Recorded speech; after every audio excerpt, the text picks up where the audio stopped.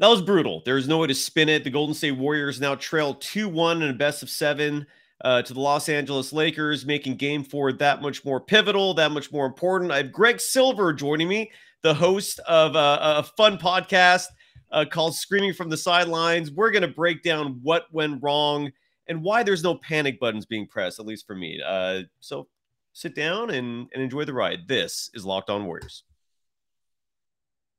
You are Locked On Warriors, your daily Golden State Warriors podcast. Part of the Locked On Podcast Network, your team every day.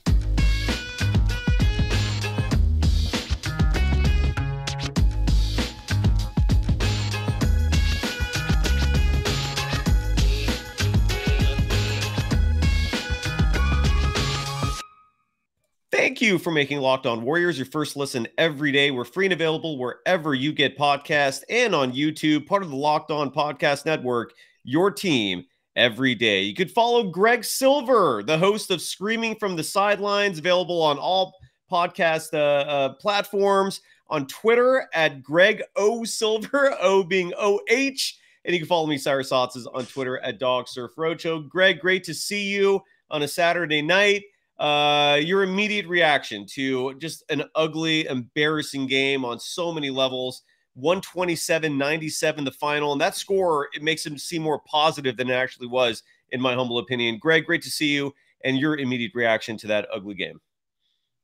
Yeah, thank you for having me, Cyrus. It's nice to be here. I'm a big fan of Locked On Warriors, and I wish I was here under happier circumstances, to say the least. I mean, that was a pretty brutal one. I would say my instant reaction, and I know we're going to kind of go through all of it step by step, but yes, the Warriors did not play well, but when the referees stopped all momentum and just completely slowed the pace of the game, and on top of that, Draymond not really able to play defense with the fouls they were calling on him.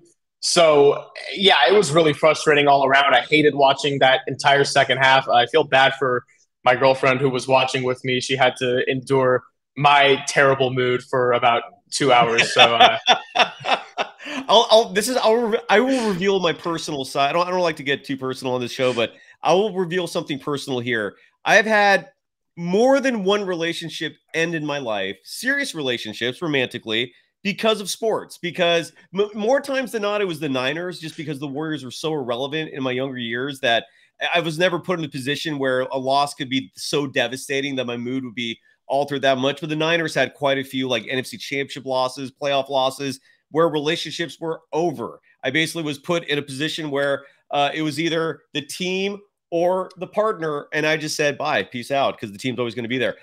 Maybe it wasn't the right choice, but that's how it went. So I totally understand your situation, man. And if your girlfriend put up with it and she was cool about it, I think you got to keep her, man. I don't know what her reaction was, but what was her reaction? She's okay. She handles things pretty well. She's a big U of A fan, and we actually went to the Arizona-Princeton game when Princeton knocked them out in the first round, and I have to say she handled it about 15 times better than I would have and was still sad. So, yeah, I'm definitely the mess when it comes to sports, and I think that's why we get along. I love it. I love it. Well, here's what I want to do. I'm going to ask you this question first. Let me know if you agree with me or not. Role players obviously play so much better at home than they do on the road, right? I don't think it was any surprise that players like Austin Reeves, for example, who in my opinion is a glorified role player, was persona non grata in games 1 and 2. Tonight he plays 30 minutes, puts up 10 points, but he was a plus 31, led the whole game in plus minus. Nothing really stuck out on the stat sheet except that he actually looked like a player who was outplaying Steph Curry. I mean, I just couldn't believe what I was seeing in a lot of those situations. But you saw Lonnie Walker, who we hadn't seen in this series, show up tonight. Dennis Schroeder was 3 for 6 from beyond the arc. And by the way, all 6 of those three-point attempts were wide open. I don't know why the Warriors are just letting them shoot these things wide open. But my point is, role players usually step up in games when they're at home versus on the road. So in a lot of ways, like my summary of this game was, it was like game 1 again, except because we were in LA and not in San Francisco, you saw a lot of the Lakers role players hitting shots that may or may not have normally made. And we see this 30-point gap in the point differential between the two teams. But the ref situation, I thought we were going to be over that. And I hate I despise having to resort to pointing NBA officials out, but you have to tonight. This was utterly ridiculous. We're going to obviously break down like the free throw disparities, certain specific plays that were just really biased and unfair, very one-sided. But is that a fair assessment, I guess? This was basically game one again, except because we're in LA, the role players are going to do a lot better. So it's not going to be a 5-point game. It'll be a much bigger game, sadly 30. Anything you want to add to that? Do you agree, disagree? Your thoughts to that? No, I actually pretty wholeheartedly agree with everything you just said. Like, the Lakers did play better than us. They did have a huge impact defensively. Curry was dribbling around the paint a lot, but not really putting up shots because Anthony Davis did have a really good game. You know, it seems like it's an every other game kind of affair with him, but credit to Anthony Davis that he did play well, especially defensively. And yeah, I think it's a little bit funny that I'm coming on here for the first time just hoping to not sound whiny and talk about the refs, but there's really no way to dance around that. No. We're going to talk about the refs, obviously, because they played such a huge part in this game. I heard Mike Breen, for example, on more than one occasion, quote out how fantastic of a performance this was for the Lakers. Of course, any team will look fantastic when they go to the free throw line for 37 free throw attempts. The Warriors had 17. And Greg, you mentioned before we started recording that you were keeping track of the fourth quarter free throw attempts, because before the garbage time minutes started, which was really early in the fourth quarter, the disparity was egregious. So we're going to get to that in just a minute. But to me, this game went south in the second quarter. And the reason why I say that is because the Warriors were leading in the second quarter 40-29. They had this game under control. At the 7:53 mark of the second quarter, Moses Moody made a three-pointer. I love seeing Moody play. I think he's a massive plus for this team.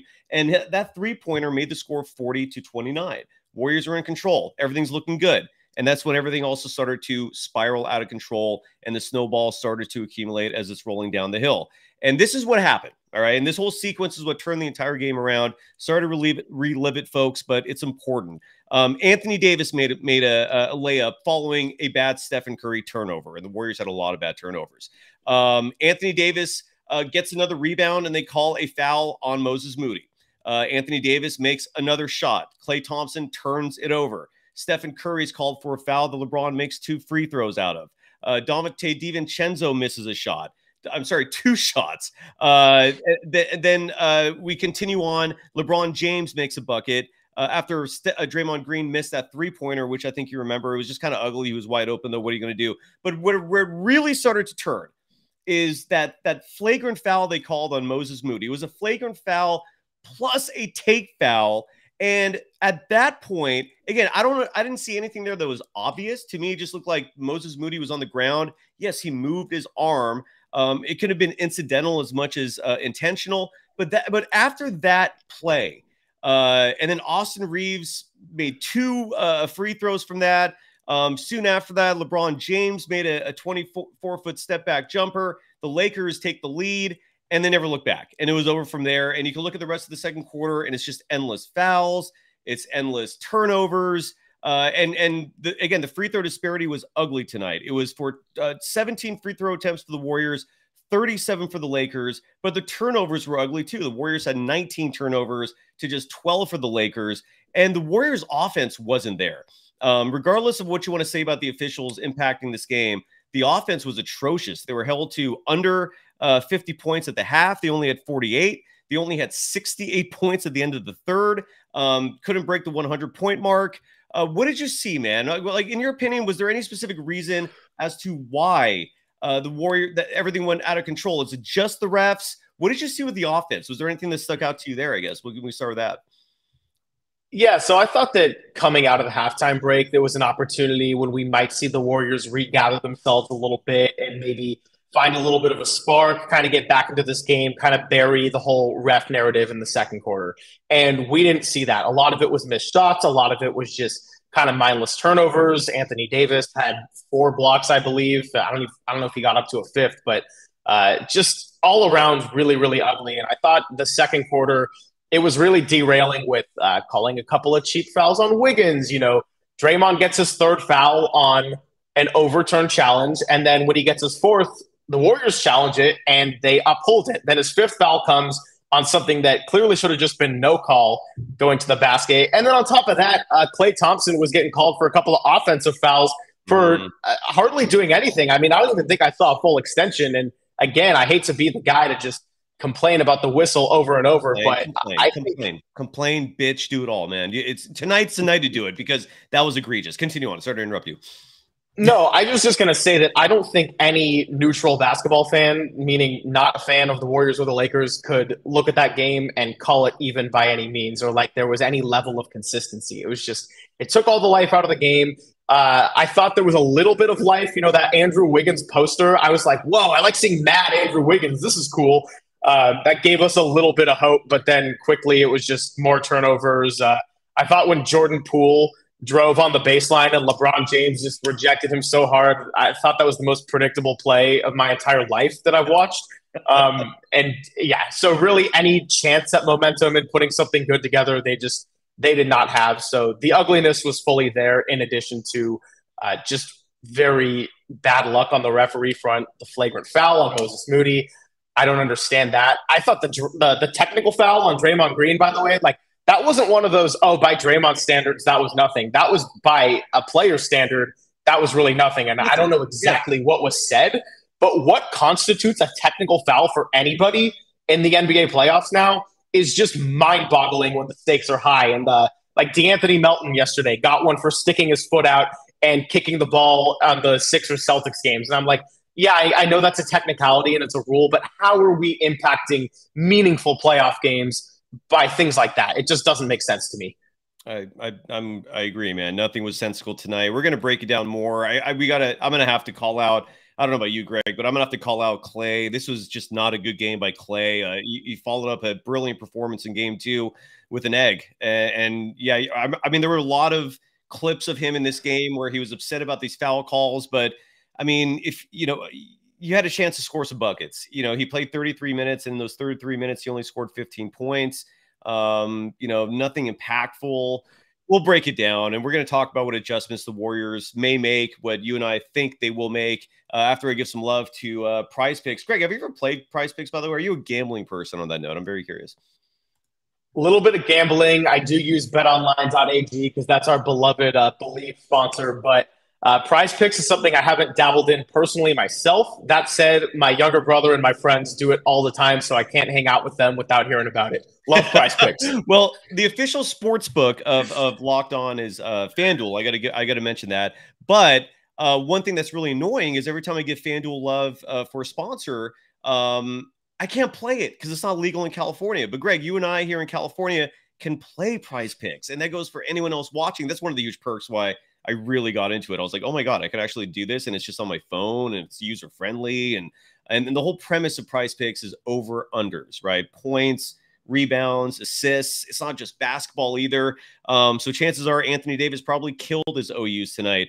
If you bet on him for PrizePicks, he was magnificent. He was. I mean, it didn't hurt that the refs were giving him every other point, but still, great game from Anthony Davis. So you could have won money there. You could have bet unders on Klay Thompson and Steph Curry's totals. That's what PrizePicks is all about. Over unders and on individuals, minimum of 2 players, maximum of 6 players. And you can win up to 25 times your money. And one of the best parts, and Greg, I'm sure you can sympathize with this, super fast and easy withdrawals. There's no like sketchy wire services. There's no delay. You can get your money back immediately, which is super awesome. So download the PrizePicks app or go to prizepicks.com to sign up and play daily fantasy sports. First-time users can receive a 100% instant deposit match up to $100 with the promo code Locked On, meaning you put in $100, they will give you $100. You're going to have $200 to play with right off the bat. And if you don't have $100, you only got 50, 25 to start with, whatever the amount is, PrizePicks will match it. So you double what you get to play with. Don't forget to enter the promo code Locked On to sign up for an instant deposit match of up to $100.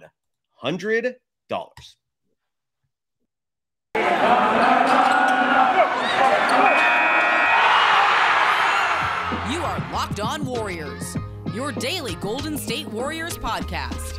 Part of the Locked On Podcast Network, your team every day.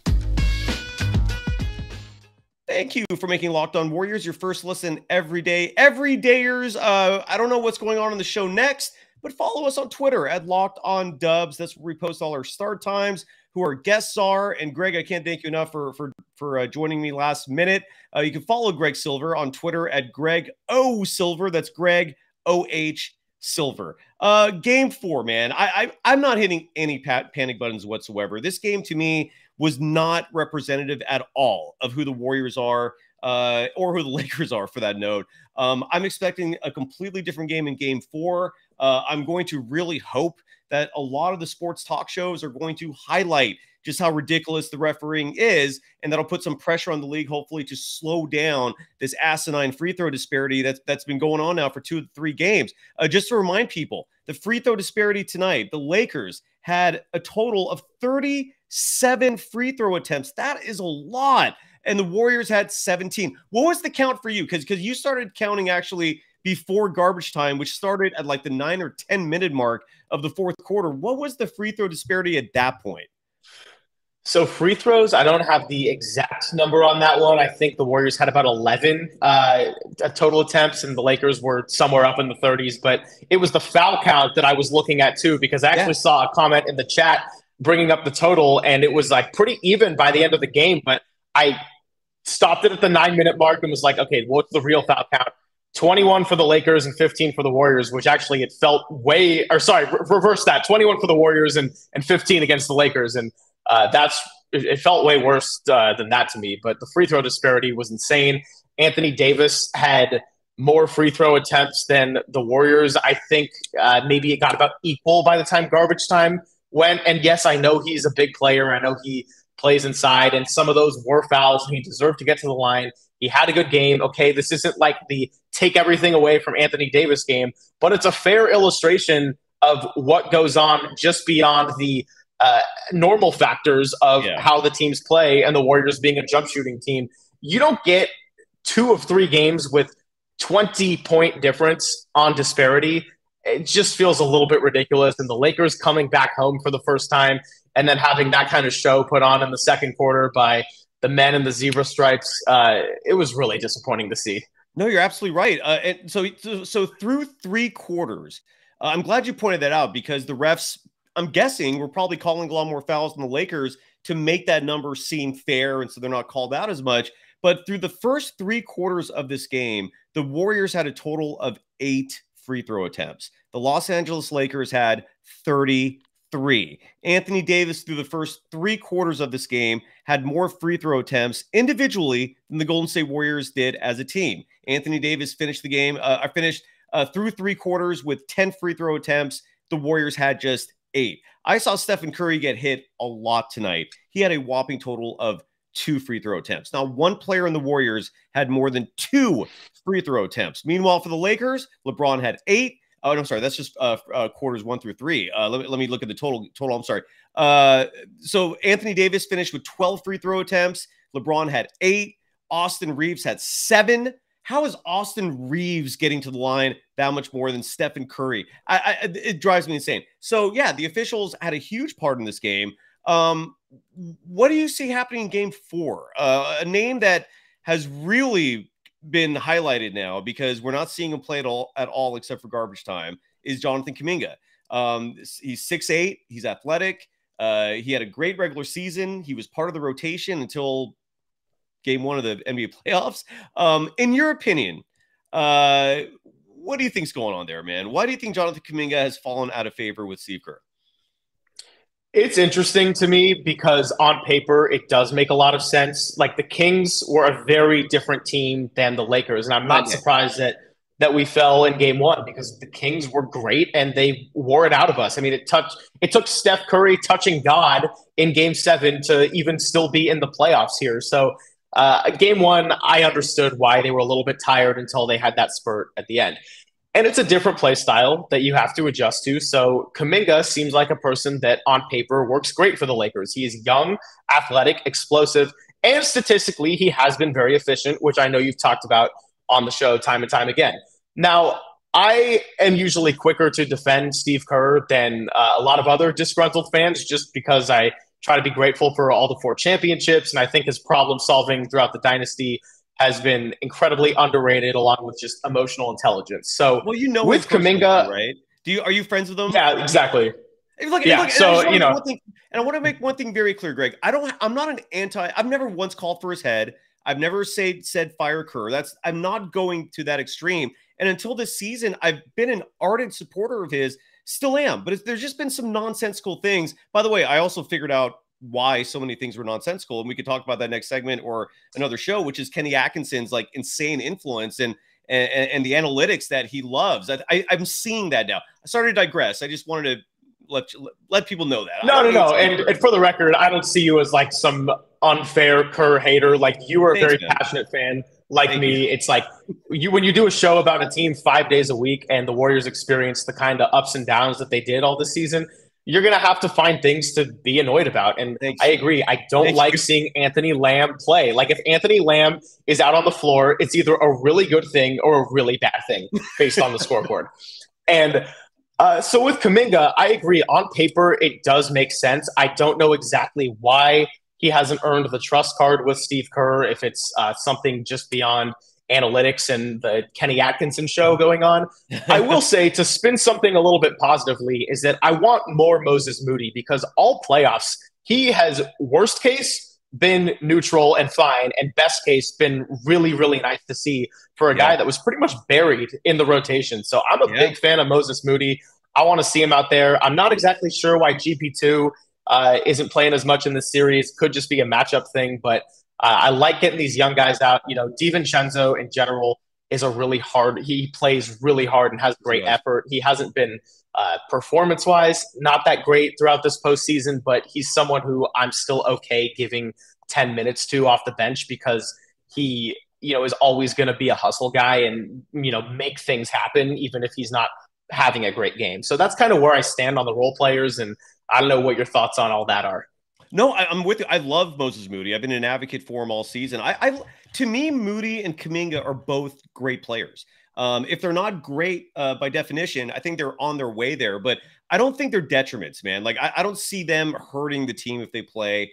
And it wasn't even Anthony Lamb so much that Drew Meyer this year. It was much more Ty Jerome. I never understood that. Like, Moses Moody got how many DNPs? I mean, he didn't play in 19 Warriors games this year. I don't think those were all DNPs, because he was in Santa Cruz for some of those, but that's the part I didn't understand. I thought if you played him and Kuminga 25 minutes throughout the season, working on them, developing them, they'd be like giving you legitimate solid minutes right now. I didn't get the giving the two-way players the runs they did. I mean, and look now, how is that paying off? Like, it didn't pay off at all. But that was my main issue this year. I just didn't understand that part of it. What are you seeing in Game 4, man? You and I both sound like we wouldn't mind seeing Kuminga play.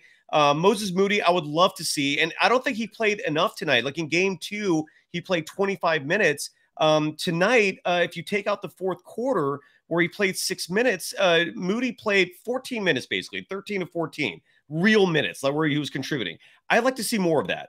I like seeing JaMychal Green out there. He played a whopping total of 11 minutes tonight. I don't think he hurts the team. I think his size is beneficial. He does space the floor, even though he was 0 for 3 from beyond the arc tonight.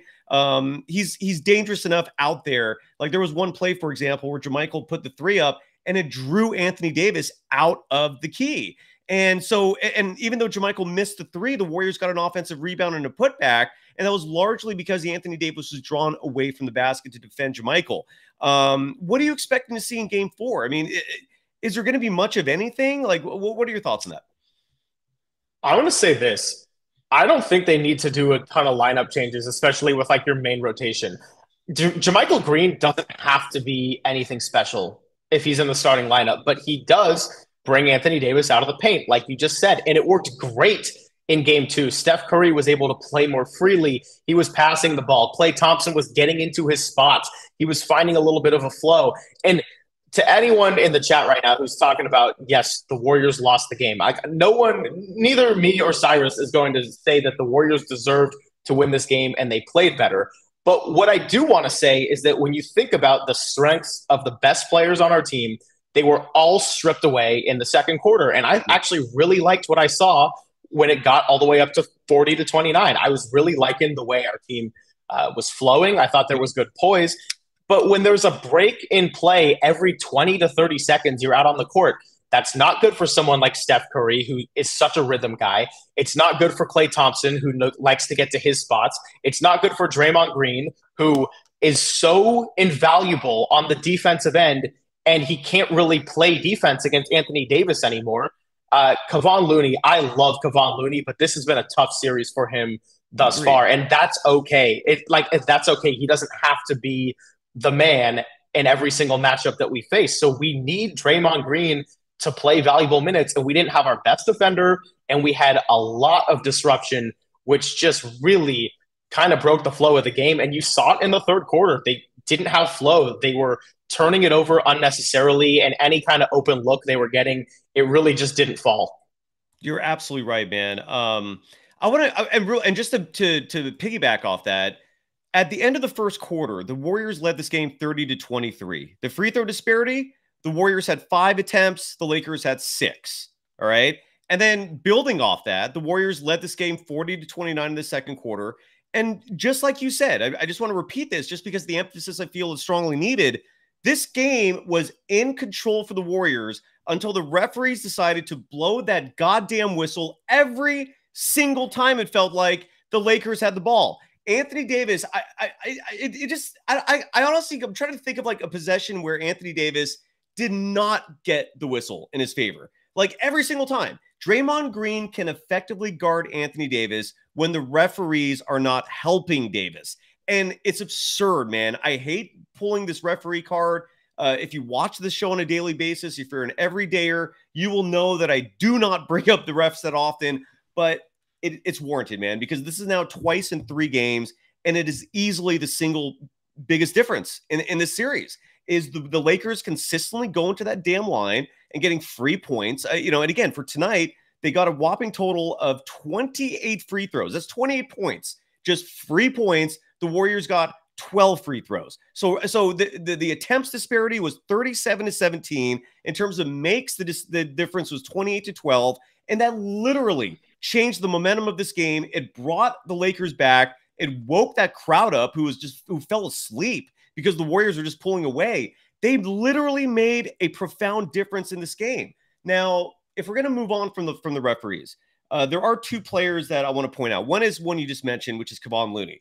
I love Looney. I'm sure you do too. Any Warriors fan loves Looney, but Looney does have his limitations. There's a reason why he is not an all-star, and he's not built for every series. Last year in the first round, for example, against the Denver Nuggets, he was schooled by Nikola Jokic. He fell out of the rotation almost entirely, and that's when we started seeing Jordan Poole starting with the Splash Brothers. And I've mentioned this earlier in the playoffs, how there was that brief moment a year ago we were trying to come up with like cute nicknames for the threesome, and because they were on fire for a brief moment, but that largely, the catalyst for that was largely Kevon Looney playing poorly in the first round. Draymond Green came in. The officials did not help Nikola Jokic out, and we saw a fair series where Draymond Green exhibited why he's one of the greatest defenders in the history of this game. So the Looney thing is interesting because he's not making a positive difference in this series. Anthony Davis has his number. He has a hard time even affecting LeBron James. So in your mind, like, again, Kuminga's seems like the logical choice in terms of where to fit him in. Looney's minutes seem like the obvious choice. Looney played 15 minutes tonight. You could reduce that to 10. He played 11 in game 2, and that felt like plenty. You could even reduce that more if you want and get a little creative, so you can integrate Jonathan Kuminga into the lineup. And again, what you get with Kuminga is a 6'8" athletic freak who can just attack the paint, who is a good outside shooter. Contrary to what people say, the numbers do not support any argument that says he's a bad shooter. He's not. Even tonight in garbage time, he was 3 for 4 from the field, made his 1 3-point attempt, scored 10 points. I know it was garbage time, so it's hard to base anything on that. But the Kevon Looney thing, I guess anything to add to that? I know you brought it up earlier, but it's worth mentioning that this is just not the series for him. Your thoughts? Yeah, well, I got 2 things. One is that even if this isn't the series for Kevon Looney, you still have to use him because that's valuable minutes, rest for other guys, and it is fouls. Like, I don't want the Warriors to be fouling. It's probably not going to be like it was in game 2 all the time. And hopefully it's not like it was in games 1 and 3 either. It's probably going to be somewhere in between. And Looney can eat up 3 fouls for you if there's smart fouls stopping a good shot inside for LeBron or Anthony Davis or one of these other guys. So Looney is always going to be someone who works hard and gives you good minutes. Now, that doesn't mean you have to play him 30. Maybe it's 10, like you just said. The second thing I wanted to add on the note of Kuminga is I'm no NBA coach and I'm not an expert in rotations, but just knowing this team and how they play, I would love to see JK out there with experienced and trusted players as a way of like keeping him on a little bit of a tighter leash and not making him do so much. Like put him in a lineup with Curry and Draymond out there together so he can just do the simple plays. You got 2 of the great brains out there along with him, and he doesn't have to be freaking out when he's getting into some rare playoff minutes. That's kind of what I would like to see as the next step for Kuminga. I think Moody has shown he is incredibly mature. He's always talked about being like the adult in the room at age 21, but also the way he plays, you can tell he's just kind of ready for the moment. So I like Moody a lot. I would like to see Kuminga just get a chance with maybe a better lineup where you have guys out there you trust a little bit more, and maybe not in a lineup where it's like Poole, DiVincenzo, Kuminga, JaMychal Green, and Clay or something like that. That's kind of my thoughts on it. Yeah, no, I wholeheartedly agree. And for the few people in the chat who are coming in here, like for example, this individual named Brian Ushiat. I apologize if I mispronounced your last name. How about the 30 moving screens that are uncalled for? Look, that's your opinion. I don't see them. But one thing that the reason why we're bringing up the refs is because, again, they led 30-23 after the first quarter. They were leading well into the second quarter, 40-29 for good reason. And then all of a sudden the refs got themselves involved in this game. They took Draymond Green out of the game. And that's really where it all kind of started to snowball from there. The Lakers have showed this pattern this postseason of not being able to maintain consistency on a game-by-game basis. Anthony Davis and LeBron James, they'll have a great game, then they'll have a horrible game. And that pattern is pretty consistent. Do you think that's going to continue on in Game 4? And anything else you feel like we might see in terms of adjustments for the Warriors? Game 4 is very much a must-win because coming back from 3-1 against arguably the smartest player of all time that this game has ever seen, who's still doing what he's doing at the age of 38, I think is a very, very tall task for this team. But if the Warriors can adjust and win Game 4 however necessary, assuming they're all healthy, if they got a best of 3 with 2 home games, I love that situation. I have not once been stressed out this whole series. Game 1, I expected them to be tired. Game 2, they responded. And tonight, it was incredibly frustrating, and I'm pissed off. But I'm not hitting the panic button out here. I think Monday, if they lose the game, then maybe it's time to hit the panic button, regardless of how that happens. But I'm hoping it can get to 2-2 and we get a little bit of a best of 3. And I will take my chances with Curry, Clay, Draymond, Looney, and the rest every time. I always say this to my friends when Clay has had his inconsistencies. I say that I will stand by Klay Thompson even on his worst day. I love it. Yeah, Clay did not have a great game tonight. Finished the game shooting 5 of 14 from the field, 3 of 9 from beyond the arc. That wasn't so bad, but finished with just 15 points. Had 6 turnovers. That really sticks out. And Steph and Curry had 3 turnovers on that same note. Draymond Green, we only saw him play 22 minutes because of the foul trouble, which is annoying to no end. What are your thoughts on Jordan Poole, man? He finished the game tonight with 22 points. I think some of those were in garbage time, but he's a player who, when you look at the media landscape, I feel like I've defended him more than almost any other media member this whole season. I constantly pointed out his scoring average, how he is a mentally strong individual. I do believe that firmly, but he also can be a liability in the same way that Kevon Looney, this may not be a series for him. I'm not really seeing much of an impact from Jordan Poole. He's a turnstile defensively. There's some plays that really stick out on my mind that are egregious in terms of his defense. And then offensively, just nothing's really sticking out for me. And tonight, 22 minutes, he was just 2 for 9 from the field, missed all 4 of his 3-point attempts, finished the game with just 5 points. Your thoughts on Jordan Poole, man? Because I just don't know if this is the series for him. Your thoughts? Yeah, Poole's a really interesting one. He's a total enigma. And I mean, he's younger than I am, which we kind of have to remember, which is hard when you have a great core that maybe it's 2 games they have left together, or maybe it's 3 years. We don't know the answer for sure, but we have to capitalize on this window now. And that's hard when you're watching a 23-year-old kid out there try to mature a little bit. He was great in the playoffs last year. I firmly believe they don't win that championship without Jordan Poole. And so I want to give him his credit for that. I have been very hard on Poole a lot this year just because it feels like whether he does something good or bad, he's always on the floor. He's just a little out of control. And I thought the first quarter and a half of this game, in those first 8 minutes he was out there, he actually looked really focused and in control, and like his head was up. And there was one play where they kicked it out to him on the wing, and he actually made an extra pass to Wiggins for a great shot who drilled a three. And I thought that was a really high IQ play by someone that can seem like a deer in the headlights out there at times. And so, yeah, it's tricky. And I think to win any series in this postseason for the Warriors, they're going to need Poole. Like, as much as I hate to say that and don't want to see him play a bunch of minutes. Now, you can have him on a tight leash. You don't have to be playing Poole 30 minutes in a lot of games. And I will say that it seems like the notable difference for Poole is that if he's taking open shots, rather, it's fairly reliable. He is pretty reliable on the open shots. Free throws, there's been a massive drop-off from last year, and especially on the shot creation front, it's been a lot of bad looks that aren't close. They're not what would be defined as good misses by basketball coaches, or they're just kind of unnecessary turnovers, which can be just such a stinger for this Warriors team. So I'm not saying Poole needs to be pulled. I do believe he's needed to win any series, but I would just like him to speed up the game in his head and slow it down with his feet, if that makes sense.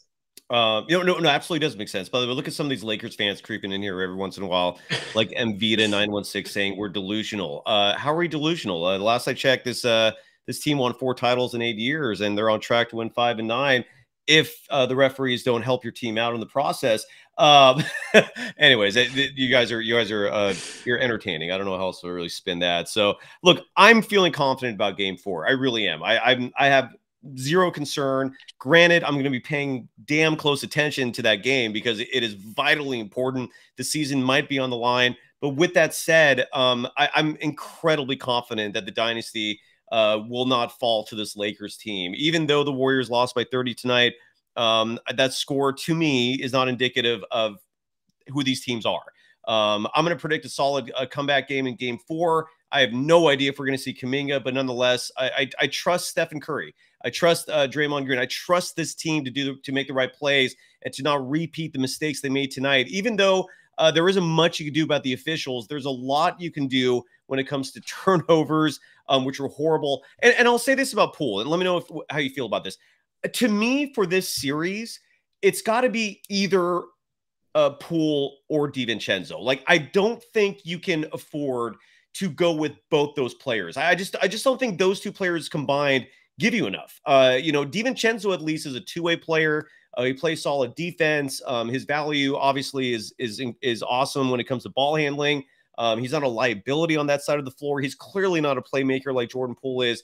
But I know what you're saying about Poole. He was the 6th man on a world championship team, but he looks like a liability out there. He played 15 minutes in game 2, and I don't think there's a coincidence that he played less minutes and the Warriors were successful as a result. So that's my feeling on it. I don't know if you agree. Any response to that, and any final thoughts about game 4 and tonight?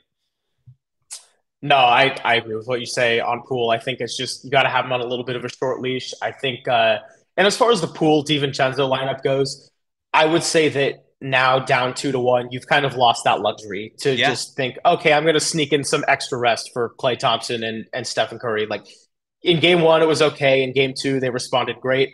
I think you've lost that luxury now in game 4, and maybe if in game 5 is going well or you have a 3-2 lead, you can kind of play with the minutes a little bit more. But let's just also say that the best player on the Warriors gets better as the series goes on. Like, this guy doesn't get tired. And to be fair, LeBron James might have the same effect because of what he's doing at age 38.